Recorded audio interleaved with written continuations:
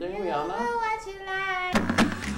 Hi, I'm Ernesto Casillas, and I'm a celebrity makeup artist. Today, I'm doing Doja Cat's makeup for the Grammys. This is VIPeek. I'm in the makeup store like every other day, so they know me in there pretty well. I'll just walk in and be like, hey friend, I'm like, you're here again. I'm like, I know, it's kind of an addiction, but I call it an investment.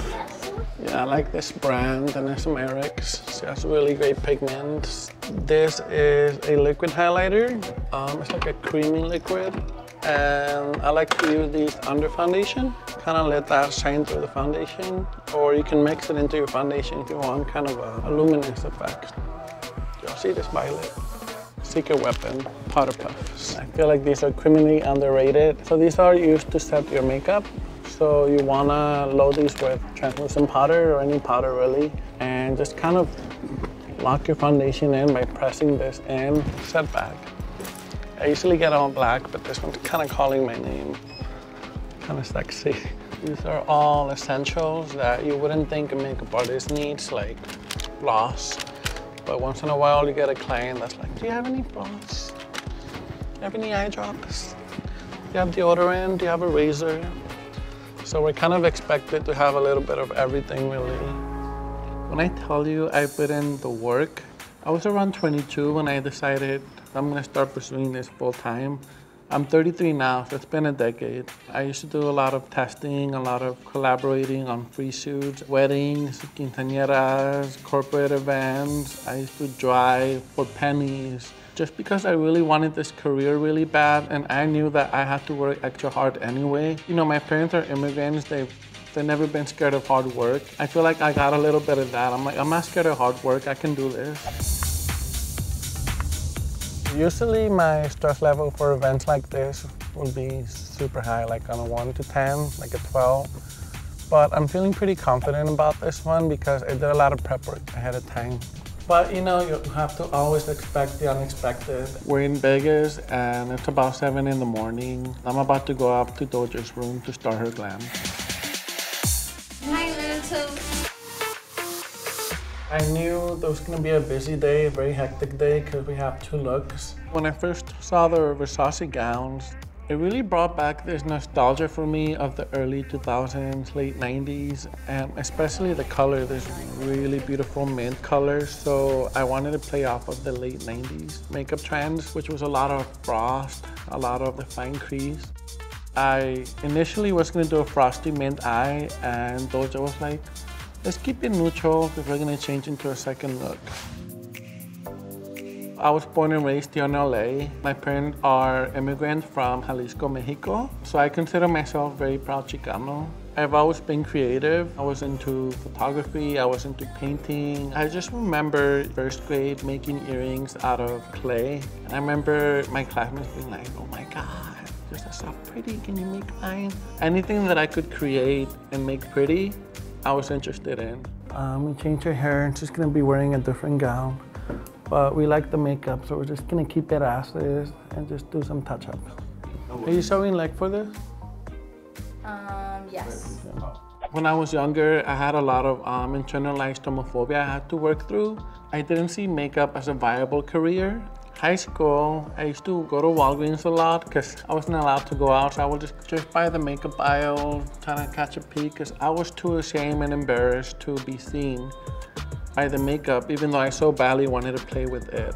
I will get discouraged by certain family members from pursuing those things because they were considered feminine. Like I used to cry out of how passionate I was about makeup and really wanting to have this career. And so I was actually in college studying to be a photographer when I just realized, you know what, like, I just really love makeup. I told myself, F it, go for it. Let's be a makeup artist.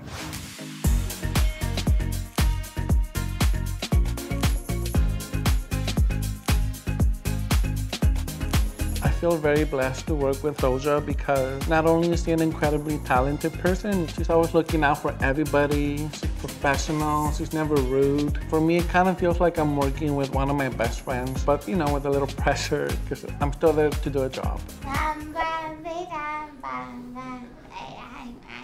Faded pictures on the wall. Faded pictures on the wall. I'm somebody that likes to stay behind the camera, even though right now, you know, I'm in front of one. Working with her has brought a new level of attention to me that I didn't quite have before. Sometimes a little nerve-wracking, but at the same time, it's beautiful, you know. It's great to see people love my work and recreate it on social media. I think that's been my favorite part, is watching people recreate the makeup looks I do, because that's what I used to do growing up, you know. I used to look up to other artists and want to recreate the work. It's beautiful.